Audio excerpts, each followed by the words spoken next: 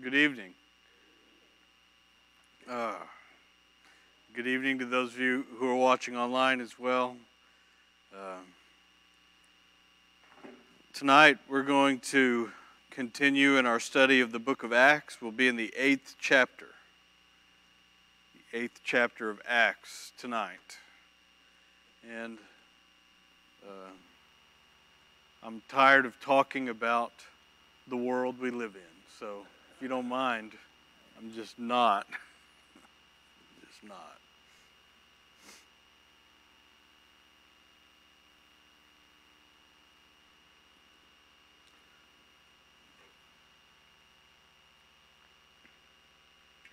So in the first chapter of Acts, Jesus foretold the coming of the Holy Spirit and how the disciples would be witnesses beginning in Jerusalem, then in Judea and Samaria, and then beyond to the ends of the earth. And the last time we were in Acts, we looked at Stephen's trial and his martyrdom. And that really marks the beginning of the great persecution of the church that would last for centuries, really. It was also really the event that God uses to spread the gospel, to fulfill Jesus' prophecy there. And you remember that Stephen was one of the 7 who was chosen to serve in the ministry of the distribution of the food. He becomes the first martyr. And Philip was also one of the 7. And so here in chapter 8, this is going to look at the beginning of Philip's ministry beyond Jerusalem as he goes and ministers primarily in Samaria. So the text tonight, if you've studied the book of Acts, obviously you've studied the events that the 8th chapter describes. What I'm struggling with is how to describe the fact that there's this supernatural element to the text that as Americans and as modern people, we are so sophisticated, we really have a hard time even talking about. So I'm going to try to approach some of that tonight. There's the supernatural reality to the kingdom of God from beginning to end. And everything about our experience as Christians is not rational. It's supernatural. And it's not natural. It's beyond the realm of the natural world. That doesn't mean we can be illogical or irrational or whatever. But I'm just saying the whole nature of faith and the reality of God Himself, all of it is a very supernatural thing. And God, in everything that is supernatural, tends to be very mysterious. We can't explain it. We can't always quantify it. People have a hard time even putting in words the things that they experience, especially their relationship to God. There are two threads at work in the text that we'll come back to at the end and address them when we make an application. But I'll give you an idea of where we're going. So both issues that work in the text have to do with how we understand and act on what are essentially supernatural realities. So first of all, we're going to talk about the work of the Holy Spirit and contrast that with magic. Now, I don't know if you believe in magic or sorcery or anything like that, but the text is going to deal with some of that tonight. And so there's a subtle difference between how one approaches either God or magic and why. Two very similar things, especially the way that they're described in the ancient world, but there's a subtle difference between them having to do with how we approach and why, either magic or God. And so we'll look at that. The second major thread in the text that we'll talk about tonight that has this supernatural element to it is God's activity regarding accomplishing His purposes in ways that we do not understand. that we would not have predicted. Is God free to do what he thinks is best? Well, the answer is yes, obviously, but if we were honest, we don't always like it. We don't understand it. We can't explain it. We can't predict it. And there's this, and hopefully you'll understand what I'm saying when we're done. There's this strange tension between the reality of living in relationship to God and the way that people live in reality to what they believe is magic. And so we need to understand the difference, the way that the Bible handles it, and make some decisions about how we're going to live our lives. All right, so I've hemmed and hawed enough. Let's work through the text and then begin to put some of this together. In the first 3 verses of chapter 8, we're going to see that God uses the martyrdom of Stephen to fulfill Jesus' prophecy that the disciples would be witnesses beyond Jerusalem. And so we're going to see how God uses this event in the early church to scatter believers and to spread the gospel. So let's look Acts chapter 8, beginning with verse 1. On that day, a great persecution broke out against the church at Jerusalem, and all except the apostles were scattered throughout Judea and Samaria. Godly men buried Stephen and mourned deeply for him. But Saul began to destroy the church. Going from house to house, he dragged off men and women and put them in prison. All right. Here in verse 1, we see that there was a serious, organized persecution of Christians in Jerusalem. It scatters them across the region while the apostles remain in Jerusalem. And so, following the martyrdom of Stephen, what had been gaining momentum really hammers down on the church, and they just scatter. You can remember, starting in chapter 4 of Acts, there were several stages of how the Jews began to persecute the believers. Beginning first in a trial with Peter and John, they were warned. Later in chapter 5, they were flogged. Then with Stephen, who was a Greek or a Hellenist, came the third Sanhedrin trial, and it resulted in his execution. The new factor in Stephen's trial that hadn't been present in the previous trials was the fact that the people supported persecuting or executing Stephen. Before, the people were all enthusiastic and seemed to be on the apostles' side. When it got to Stephen, they were definitely opposed to his ministry and his message, and they wanted him persecuted.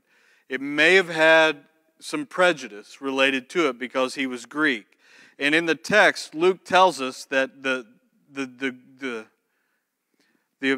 church was scattered, all except for the apostles. And that probably indicates that the real opposition in Jerusalem from the Jews was toward the Greek Christians and not to the Jewish Christians. And so Peter and John and all the apostles, those who were primarily Jewish, were able to stay in Jerusalem without any real harassment, is what the text seems to indicate. While the Greeks, Philip and the 7 and those who were part of their culture, they were being persecuted, and so they're scattered. And the word that Luke uses for their dispersal is the Greek word for seeds. And so it has the idea that God scattered them like seeds throughout Judea and Samaria. And you and I know that wherever they went, they took root, and the message grew and multiplied. All right, in verse 2, it is Luke's kind of wrapping up the story of Stephen. He is the church's first martyr, and it says that he is buried and mourned by godly men. It has almost the same kind of feel that Luke gives us after the death of Jesus when Joseph of Arimathea goes and intercedes with Pilate to get Jesus' body and buries him. This would have been, a very risky thing. Stephen died a criminal's death, and so was not entitled to a public burial a formal mourning or anything like that. It would have been a disgrace. But these men sought him out in a very public way and honored him. In verse 3, Luke further explains the life of Saul of Tarsus, saying that he does great harm to the church, terrorizing men and women of faith. So we can see how Saul's hostility increases. He is described as being a bystander to Stephen's execution. It later says that he gave assent to what was happening there with Stephen. Now it says that he has become almost hostile. It says that he ravaged the church. It's the word for destroy, and it's the same Greek word that's used for wild beasts tearing their prey apart. This is how Luke describes Paul's involvement in persecuting the early church. He ravaged them. He destroyed them. It says that he goes from house to house. That's probably a reference to him going to their house meetings, their individual assemblies, and arresting the men and the women that were there and hauling them away. And so, beginning with Acts chapter 8, verse 4, the story of the church's witness in all Judea and Samaria unfolds. It'll last through the 11th chapter as Luke describes how God spreads his message beyond Jerusalem and includes a wide variety of people.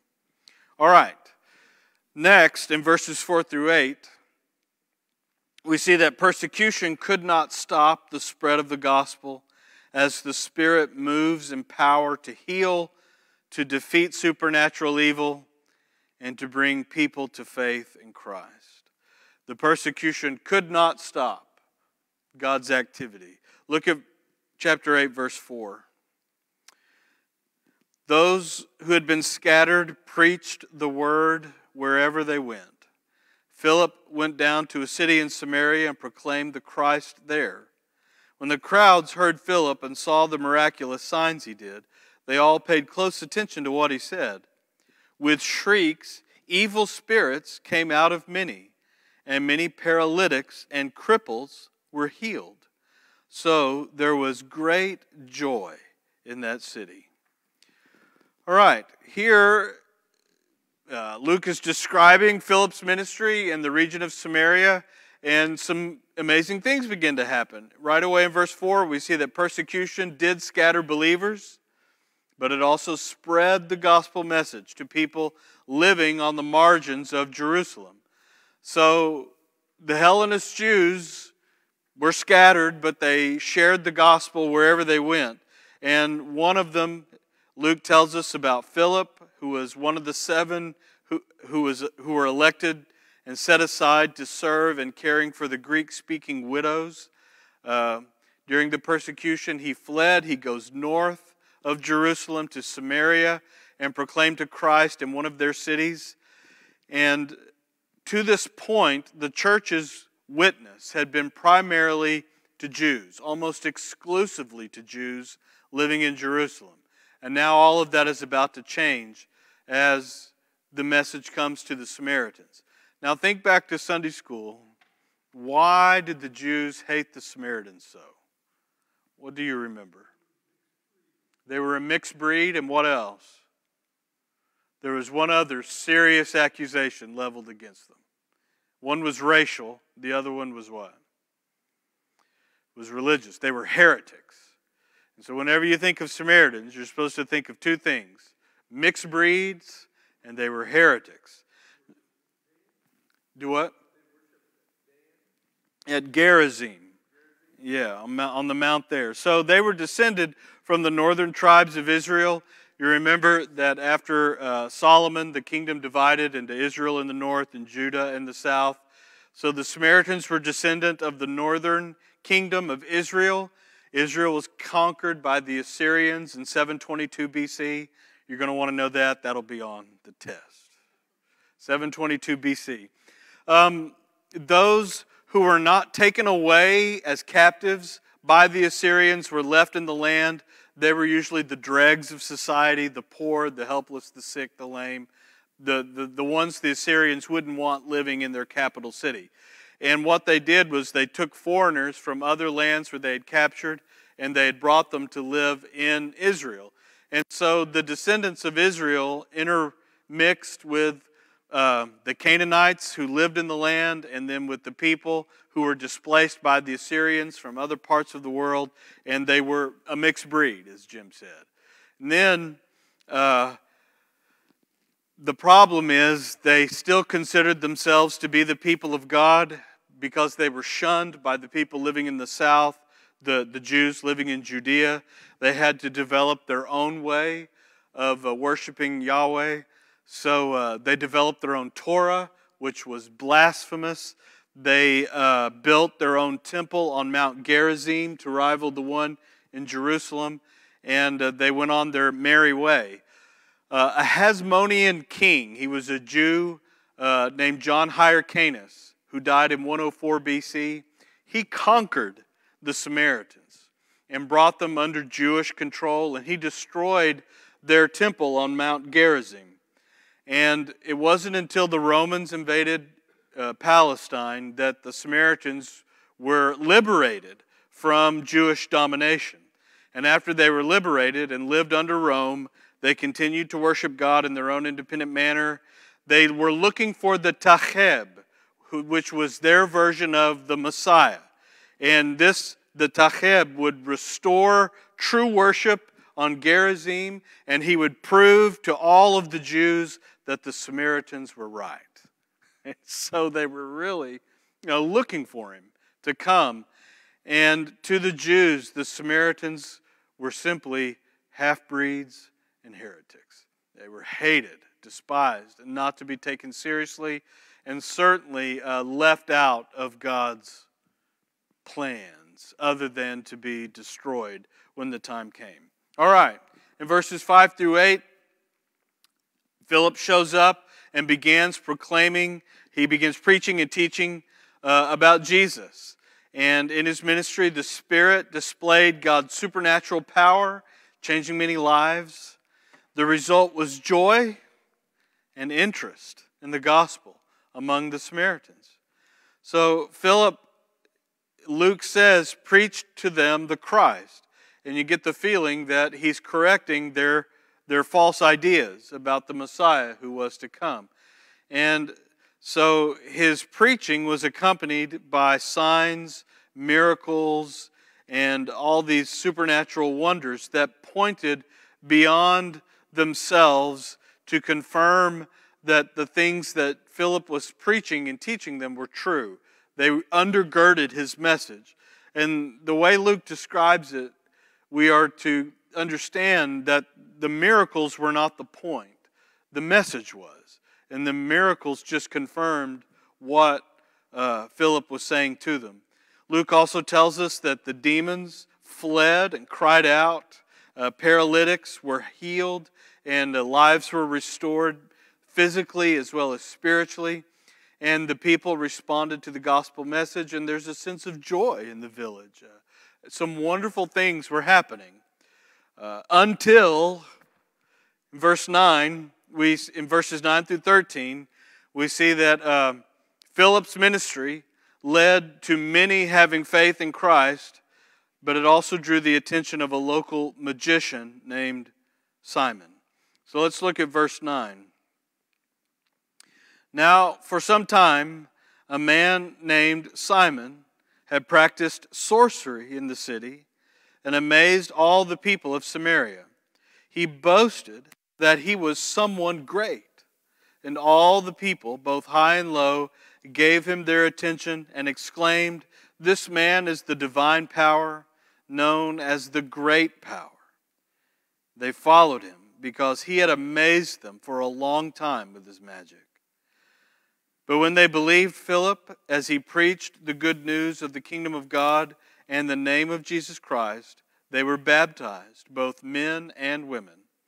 Simon himself believed and was baptized, and he followed Philip everywhere, astonished by the great signs and miracles that he saw. All right, Simon is a sorcerer. Now, do you believe in magic? Do you like illusionists? Yeah, you like a good card trick. Yeah. What about, do you believe in superstition? Have you had superstitions? Have you ever paused before walking under a ladder?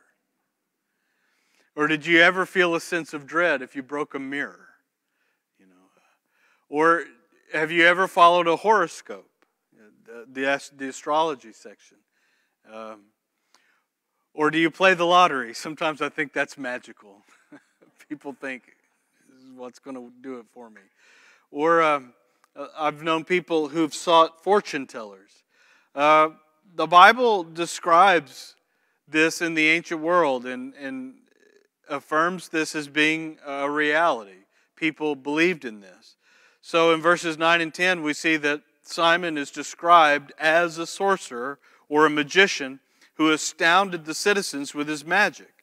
Now, when the Bible talks about magic, it's describing the ability to manipulate supernatural forces or supernatural beings with the use of secret knowledge. That's the idea. You know some sort of secret that gives you the in on some supernatural being or some supernatural power to use to suit your own ends. Here, the base word for magic or for magician or sorcerer is the same, comes from the same word family of the word magi, which in Matthew's gospel describes those guys from the east who would read into the stars meaning. They would chart the movement of the stars and assign meaning to what they saw there. And in Matthew's gospel, they understood the birth of the Jewish king had come, the Messiah, and so they followed the stars. The point is that these guys knew things that other people didn't know. Here, the language for magic and for sorcery means that I'm using knowledge to manipulate supernatural forces to accomplish what I want. And it usually takes three forms. I use magic to hurt other people. That's black magic, right? So I can use magic to protect myself or people I love. Now that's white magic. It has a protective sort of good kind of quality to it. The third use is so that I can know the future. And the idea is that if I can know the future, then I'll know which numbers to pick on the lotto. And I'll be set for life. It's that kind of idea.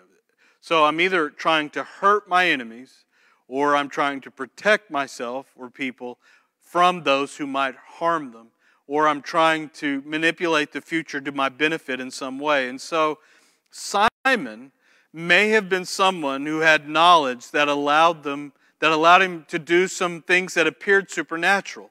And Luke doesn't tell us what. And it drives me crazy. I wish he would have said what it was that Simon was doing just to satisfy my own curiosity. But he doesn't. And so we have to speculate. Did he perform card tricks?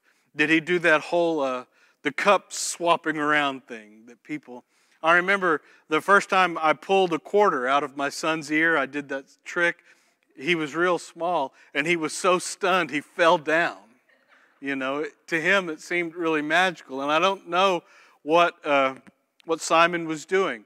Could it have been, some genuine form of supernatural something? I don't know. Was it a card trick of some kind? I don't know.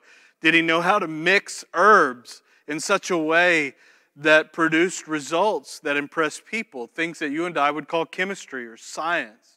But to the ancient world, that just seemed magical. And we just don't know. Luke gives us the idea that Simon may have been someone who knew ways to manipulate some sort of supernatural power or being. And I think what Luke would expect us to understand is those would be demonic forces. Now already in this village here in Samaria, demons were present and were possessing the lives of people. It's not unheard of to think that Simon had a way of being a part of whatever they were doing. Are you following me there? I just don't know. It's all speculation. What we do know is whatever happened made Simon appear powerful. And he appears to be somewhat pretentious. He boasted that he was someone great. And I'll just tell you that whenever a magician tells you that, you need to watch your wallet. Just be careful. Be careful. Whatever he was doing, he caused the people to proclaim him to be a divine power known as the great power. I don't know, as I said, what Simon was doing that won him this kind of attention or that caused Luke to call him a magician or sorcerer. The text indicates it was something supernatural. I don't know what it was, but Simon was doing something. All right. In verse 12, Luke goes back to Philip's ministry, and it says that the crowds witnessed Philip's ministry and put their faith in Jesus Christ, and they were baptized. Throughout the text, Luke tells us that Philip preached the Word of God. He presented the Christ. He talked about the kingdom of God, and he proclaimed the name of Jesus Christ because salvation can be found in no other name. The Samaritans entrusted themselves to the gospel. They had faith in Christ, and they were baptized en masse, men and women, large crowds of people put their faith in Christ, and Philip baptized them. In verse 13, it tells us that Simon was astonished by the supernatural displays in Philip's ministry.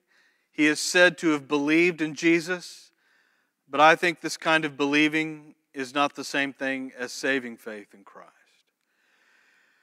And I think we see this here in our country all the time. There's a lot of people who know about Jesus, believe in Jesus, have some level of faith in Christ, but what they believe is not the same thing as saving faith. There's a difference, I think. And I think we see this with Simon. It tells us that he believed and was baptized, but Luke doesn't provide an object for his believing. He doesn't say that he believed in Christ or in the name of Jesus or in the kingdom of God or whatever. He does tell us that he followed Philip everywhere, totally entranced by the miraculous signs. So the question has always been, was Simon a true Christian or not? The answer is, I don't know, but I don't think so. That's what I think. The truth is, we just don't know. All right, are you following me so far? All right, so here comes Peter and John. In verses 14 and 17, Peter and John arrive and confirm and continue the ministry among the Samaritans, ensuring these new believers experience the fullness of God's Spirit. All right. If you are confused by the supernatural elements in the text, it's about to get worse. Look at verse 14. When the apostles in Jerusalem heard that Samaria had accepted the word of God, they sent Peter and John to them. When they arrived, they prayed for them that they might receive the Holy Spirit, because the Holy Spirit had not yet come upon any of them. They had simply been baptized into the name of the Lord Jesus. Then Peter and John placed their hands on them, and they received the Holy Spirit. All right, what does that mean? This is a troublesome passage. I can tell you that much. So let's try to work through it. In verse 14, it tells us that Peter and John's participation in the Samaritan ministry was a sign that the whole Christian community, the church, recognized and received God's work among the Samaritans. So Luke is telling us the Samaritans who lived on the fringe, on the margins of Jewish society and Judaism as a way to approach the true worship of God, the Samaritans were being included in the movement of Jesus Christ. This is a radical thing. There's no way to minimize how offensive it would have been for a Jewish audience. It's significant that the Jewish believers, the Jewish Christians in Jerusalem, sent Peter and John, both Jewish, to go and confirm what's going on. And maybe the idea was that if it wasn't right, they would put a stop to it. But they didn't do that. They participate and further the ministry there among the Samaritans. It's an extraordinary cultural and racial moment in the book of Acts as the gospel spreads beyond the Jewish community. In verses 15 and 17, the Holy Spirit's presence and work in the world and in people's lives is mysterious, unpredictable, and uncontrollable. And so I don't know that I'm going to explain to your satisfaction what happens in the text, but I hope that you come away with sometimes God's presence and work in the world is simply going to be mysterious, unpredictable, and uncontrollable. God does what He does. The Samaritans, it tells us in verse 16, had not yet received the Holy Spirit. Yet, Luke has told us they believed and they were baptized, large groups of them, en masse. So this is not the usual pattern in the book of Acts. Usually, a person receives the Spirit and then is baptized. We see this different times. For instance, when Paul is converted, he receives the Holy Spirit and he is baptized and his eyes are healed. And so the healing, the Spirit, the baptism, they're all closely all tied together. But he is baptized after he receives the Spirit. This is also the case with Cornelius and those in his household in chapter 10. They received the Spirit first and then immediately they are baptized. That doesn't happen here with the Samaritan believers. It also doesn't happen to the disciples of John the Baptist that we learn about in Acts chapter 19 in the city of Ephesus. They were baptized first and then later received the Holy Spirit when the Apostle Paul shows up and lays his hands on them and they receive the Spirit then. So my point is that the book of Acts doesn't have one set pattern to describe how the Holy Spirit works in the lives of believers. It's all over the place. Sometimes the Spirit is connected with the laying on of hands. Sometimes it's not. Sometimes the Spirit comes before baptism. Sometimes it follows baptism. What we do know is that the Holy Spirit, His presence and His activity is always closely tied to people coming to know the Lord. People do not come to know Christ apart from the Spirit's activity in their lives. Beyond that, we really can't say much, except that the Holy Spirit blows where it wills. Like Jesus told Nicodemus in John chapter 3. It's like the wind. He just blows. You can see the effects, but you can't see the wind. And you can't control it. The Spirit does what the Spirit's going to do. And I think in cases like this, it's okay to say, you know what? It's a mystery. Don't use the word problem. It's not a problem. It's a mystery. It's not a riddle. It's just something that cannot be explained to make sense to my rational mind. It simply is what it is. Now, here's why this is important. As Christians, we make much of what's happened here in chapter 8. So, first of all, do you think it's important that the Spirit came with the laying on of hands by Peter and John? Is that important? Is that evidence of what's called apostolic succession, where the presence and the power and the authority within the church is passed down with the laying on of hands from one generation to the next, dating all the way back to right here, Peter and John in the New Testament?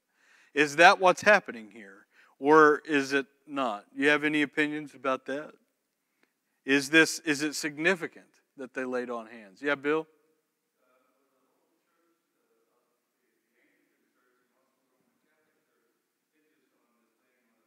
Yes.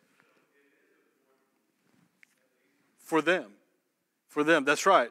So Roman Catholics, and it's true in the Anglican Church, it's also true in many churches in the Church of Christ tradition, the Church of Christ tradition, that this is something that is significant, and it's tied to the apostles, and it's important to be able to trace it back through the centuries to these first century apostles in order to know that what's taught in your church has the proper authority so that your baptism is legit. Are you following me there? All right.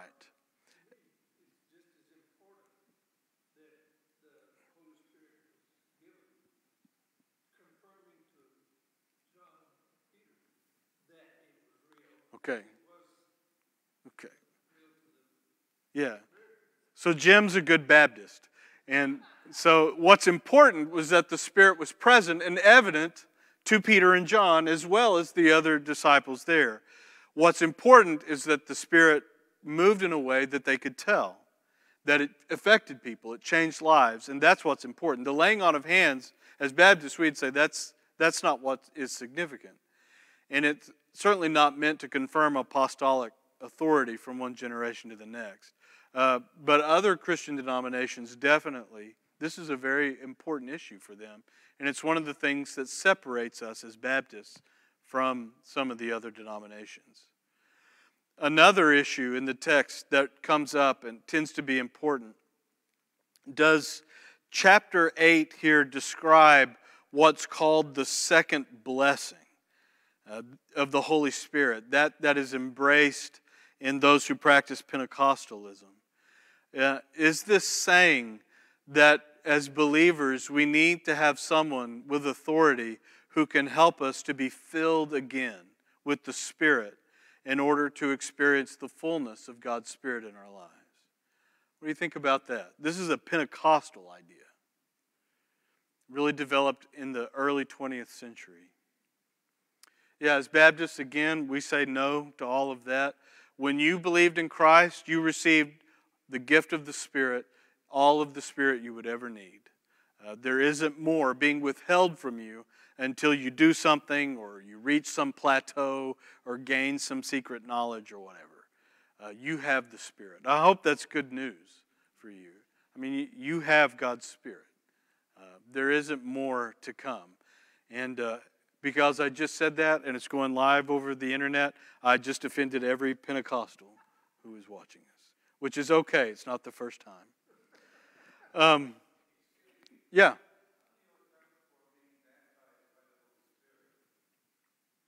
Depends on what you mean by that.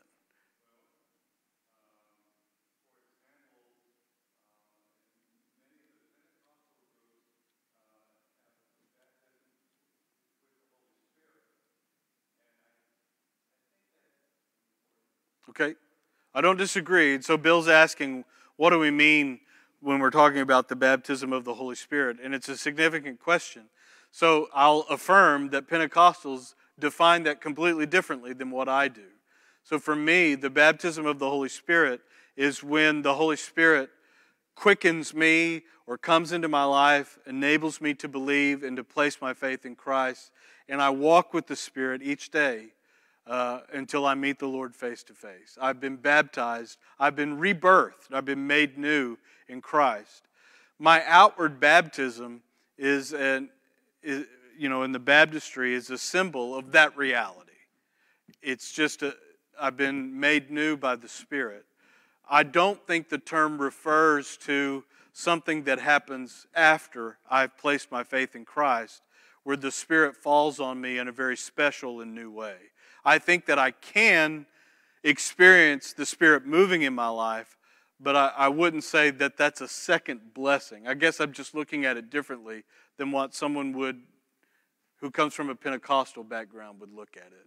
I don't know that I've answered your question well.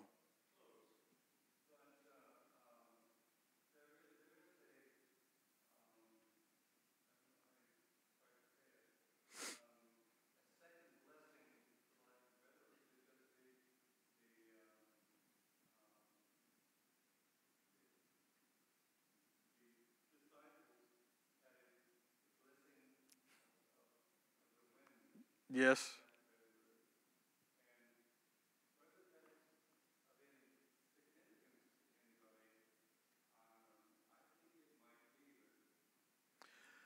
Yeah. What I think this illustrates, because there's no way to work it all out, what I think it illustrates is that the work of the Spirit is mysterious. I am not able to explain even what's given to us in Scripture in a way that it all makes sense and the dots all connect. God's Spirit does what He's going to do. And I think what Luke is doing is just trying to capture this supernatural reality that was occurring in people's lives. And we do the best we can over the centuries. And here we are as Baptists, completely rejecting any kind of Pentecostal language. And so my hesitancy may not be theological or scriptural as much as it is just stubbornness. I'm a Baptist. It's in my heritage. So, yeah. Okay. Yeah, it is. It is what it is. It is what it is. All right. Now, let's look at how Simon Peter confronts Simon, the magician. So, in verses 18 through 25, we see that Peter confronts Simon concerning his need for repentance. Let's look in the text, starting with verse 18. When Simon saw that the Spirit was given at the laying on of the apostles' hands, he offered them money and said, "Give me also this ability, so that everyone on whom I lay my hands may receive the Holy Spirit." Peter answered, "May your money perish with you, because you thought you could buy the gift of God with money. You have no part or share in this ministry, because your heart is not right before God. Repent of this wickedness and pray to the Lord. Perhaps He will forgive you for having such a thought in your heart. For I see that you are full of bitterness and captive to sin." Then Simon answered, "Pray to the Lord for me, so that nothing you have said may happen to me." When they had testified and proclaimed the word of God, Peter and John returned to Jerusalem, preaching the gospel in many Samaritan villages. All right. So we have a very uncomfortable exchange between Peter and Simon the magician. In verses 18 and 19, we see that Simon believed that conveying the Holy Spirit was a power that could be acquired through special knowledge, and he offers to purchase this knowledge from the apostles. So the way that the Spirit came upon these people when Peter and John laid their hands on them, that caught Simon's attention the way that Philip's miracles had caught his attention. He saw something that struck him, and he offered money to Peter and John to get the trade secrets. How did you do that? What's the secret to that?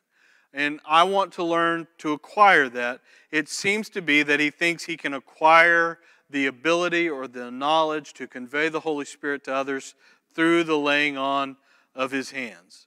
In verse 20, we see that Peter rebukes Simon in a way that could also be a prediction.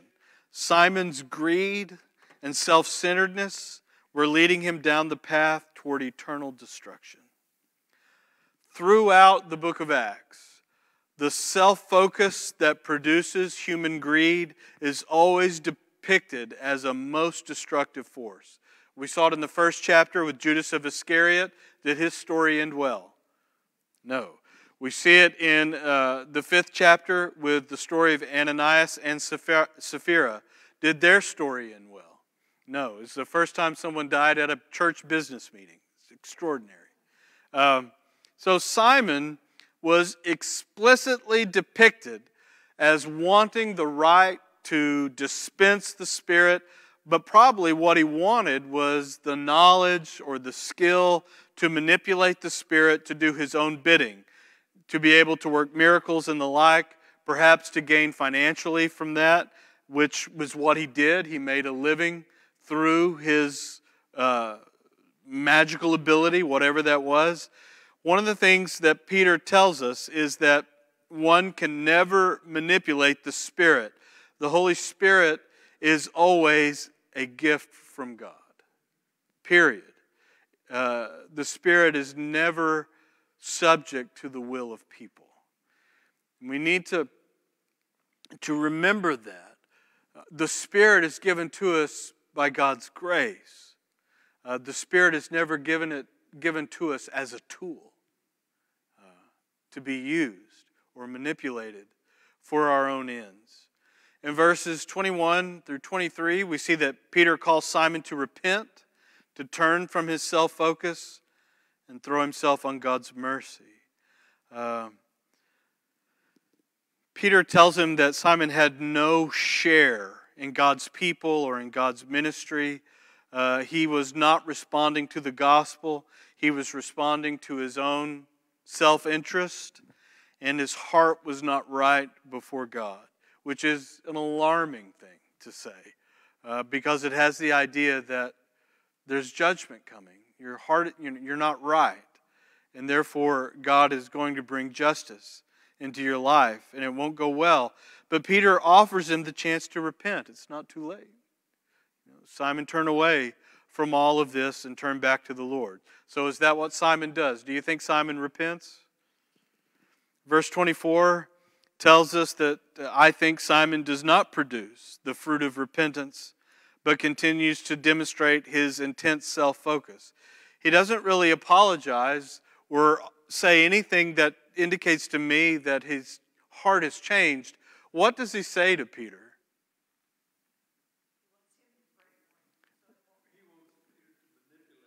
Yeah, save me. Do something. Do what you can do so that what you've said doesn't happen to me. Again, he's acting out of his own self-interest. He's trying to, to manipulate these supernatural realities in order to save himself. He's not demonstrating contrition or repentance at all. And then Simon sort of disappears from the biblical record. Luke doesn't mention him again. And there are various legends that go with what happens to Simon. And I'm not going to waste your time going through any of those tonight, because none of that is going to be on the test. I think the point is that Christianity has nothing to do with magic. And magic is powerless before the genuine power of the Holy Spirit. But Luke is clear that God's Spirit cannot be manipulated or bought. We have no influence, over this divine reality. The Spirit is a gift of God's grace who lives in our lives. We respond to the Spirit's presence. We don't manipulate it. In verse 25, Luke concludes this whole account by telling us that having completed what was to be done in that Samaritan city, the apostles returned to Jerusalem, proclaiming God's word in Samaria as they traveled. So here, I think what we are to understand is the shocking nature of these Jewish believers proclaiming the gospel throughout the Samaritan countryside as they make their way back to Jerusalem. It would have been an extraordinary thing. But God's message is reaching these who were living on the fringe of Jewish society and Jewish religion. All right. 2 applications having to do with the supernatural. Here's the first one. I think I have to confront the tension within me between a destructive self-focus and my willing submission to God, His Word, and His kingdom. And there's a difference between how I approach magic and how I approach God and the realities of God. When I try to use magic, I'm trying to manipulate things I cannot explain or understand in order to accomplish my own ends, whatever they may be. Some of those ends may be good, some of those may be bad, I don't know. But I'm trying to control things for my own purposes. I relate to God differently. When I relate to God, I am submitting myself to Him, period. To do as He wills, as He wants, for His purposes, for His ways. And I am seeking Him. I'm offering myself to Him. I am wanting not only to submit, but to hear and to obey and to be transformed. I want to be changed. Yeah, Bill?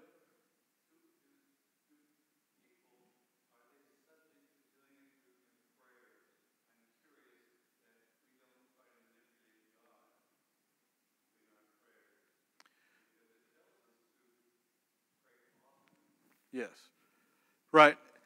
Yeah, and so Bill is asking about how does this practically affect prayer life? And I think it's a relevant question. I want to make sure when I pray without ceasing and when I lay my requests before God and when I'm interceding before God on behalf of other people for a variety of reasons, I want to make sure that I'm not expecting, what's in my heart is not to try to get God to bend to my will. I'm trying to, Lord, this is what's on my heart. You've told me to come to you, and I am, and I trust you. I'm asking for your will to be done. Show me. Speak to me. Shape me. Help me to understand. Help me to be a part of what you're doing.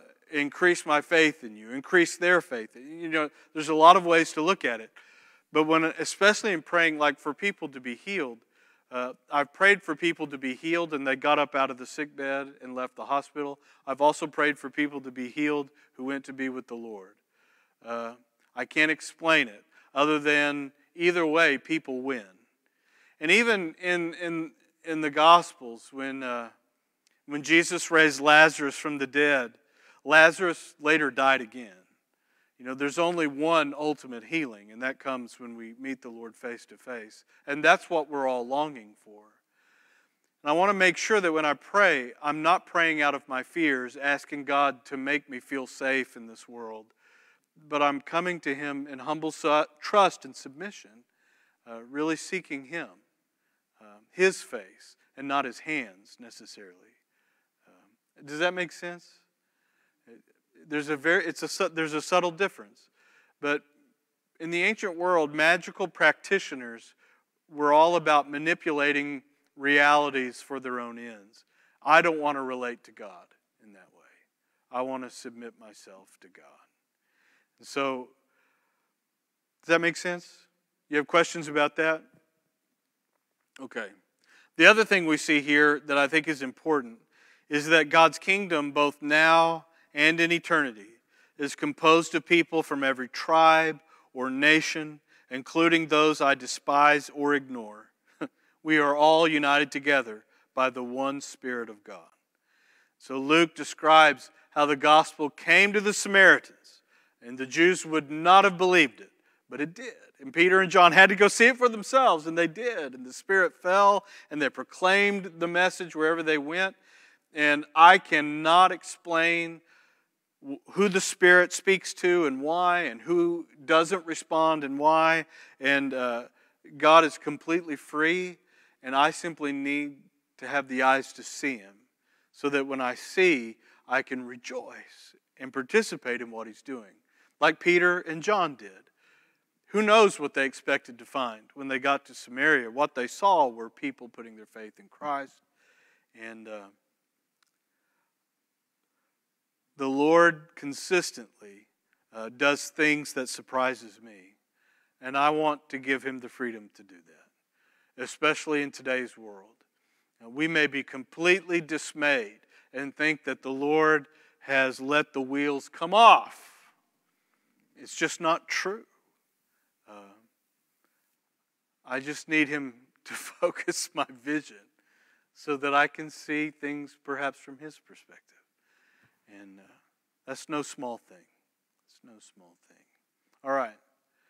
Next week, we'll look into the story of Philip and the eunuch, talk about evangelism and the Spirit's work as the gospel spreads.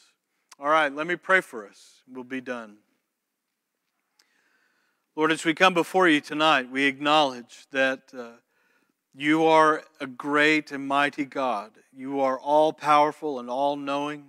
You reveal yourself to all peoples and all parts of the world throughout all times. And you are not limited by my understanding or by my geography or anything like that. And so, Lord, we humbly come before you and ask for your will to be done in our lives and in our world. May your Spirit use your word to shape us into the likeness of your Son. And protect me from the temptation of trying to use you or to manipulate you for my own desires and ends. But Lord, I pray that my desires, my goals, my priorities, my longing in life would always be subject to your word and to your Spirit. Lord, we pray for our times because these are difficult times. And we ask that somehow, Lord, if it would be according to your will, that you would find a way, that you would provide a way to unite our country together again.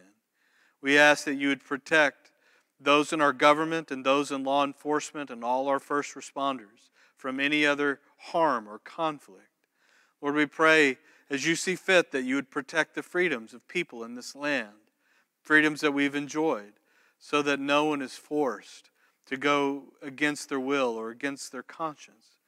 And Lord, where it's appropriate, help us to know how to submit, how to relinquish our rights in order to serve your purposes in the world today as it might be appropriate.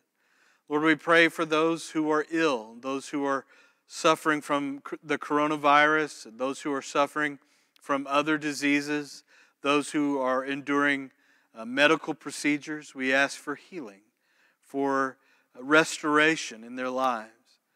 Lord, we ask that you would lift up the downtrodden, those who are feeling alone, those who are feeling depressed and anxious, that they might experience peace in your presence tonight.